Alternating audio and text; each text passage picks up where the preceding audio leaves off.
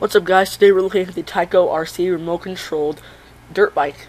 This dirt bike will cost you around 50 bucks on eBay now, and on the remote you have the turbo, the jump, the speed of course, and the brake.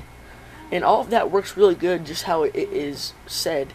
And they have 2 AA batteries in the back, which is not too much, and it's perfect. The switch on the motorcycle is by the engine, by the guy's foot.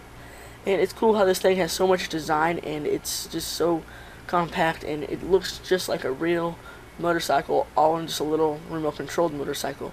It's hard to stay up, kind of hard to keep the motorcycle going up, and it has little wheels for a wheelie, and definitely it's just an awesome buy.